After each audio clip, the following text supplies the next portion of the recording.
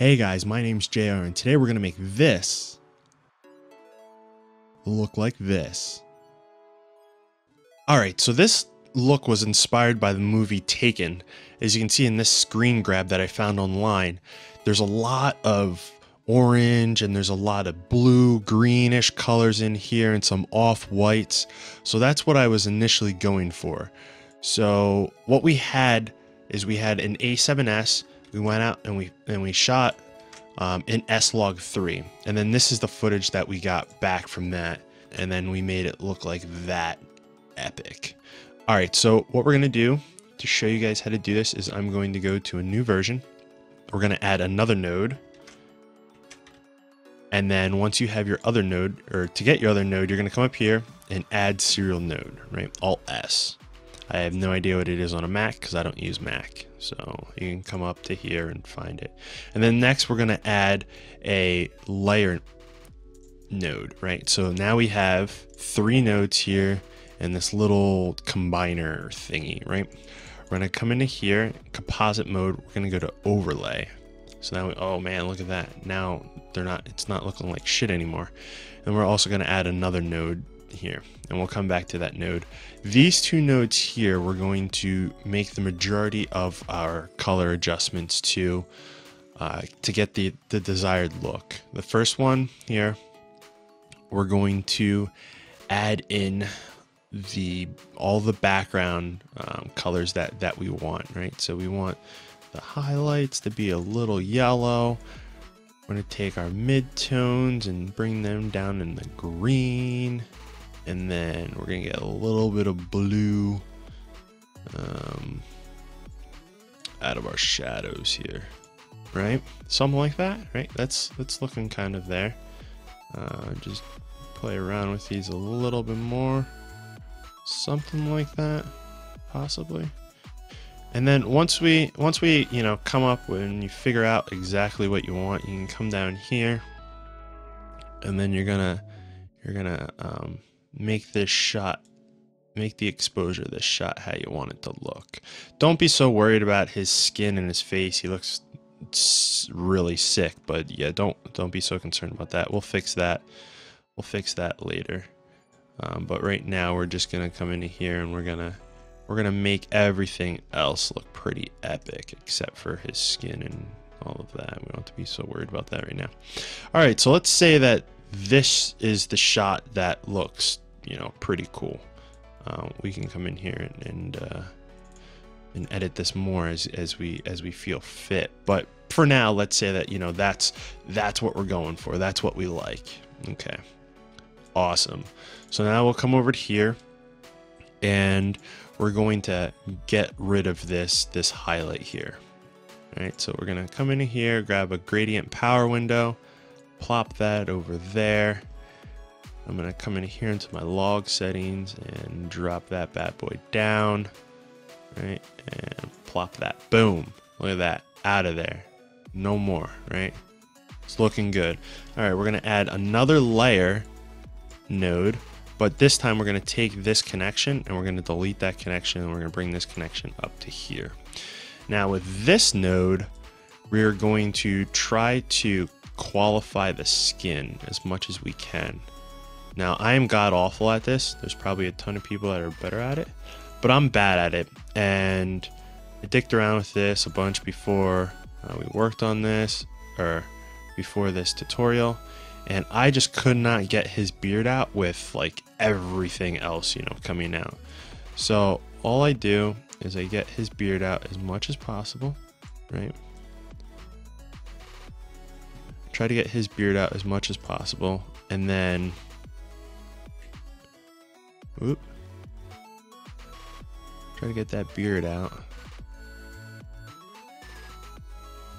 Alright, so then when we feel like we got the majority of that beard out of there, what we're gonna do is, you see all of this other stuff, like if I color something, all that's gonna get colored. So what we're gonna do is we're gonna make a power window, but this power window, it's gonna be a custom power window just around to make sure you get the neck and get her all around. So we'll take that off, and then we'll come in here and we will Make a custom power window. Alright, so now we got all that. All we really need to do is just make sure the majority of that hat is in there, which it pretty much is. So come down here and we can add some softening in there so that all these edges aren't so rough. All right, it's looking pretty good.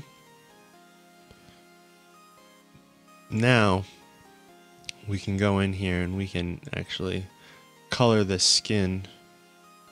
Oops. We can color the skin the way that we want it to look. So we'll come out here. We'll add a little bit of that. And the beard, we'll back the beard so we can get a good beard color out of there. I think that's looking good. One of the things that we have to get rid of, we need to add that in there. And that just fucked up our whole thingy thing. Alright. Well, soften this shit up a bit. Okay. Let's see how this looks for now. Alright. This could probably use a little more contrast. Something like that. It's looking pretty good. I'm liking that so far. Pull a little more out of his beard. Something like that. I'm liking that, right? That's looking pretty sweet. Pretty sweet. Drop the saturation down just a tad. And we'll add one more at the end. And that shot is looking pretty good. I don't know what you would add here. Really want to add, you can either add a sweet vignette that some people do. We'll flip this bitch and add a Coolio vignette like that, right? You could do that.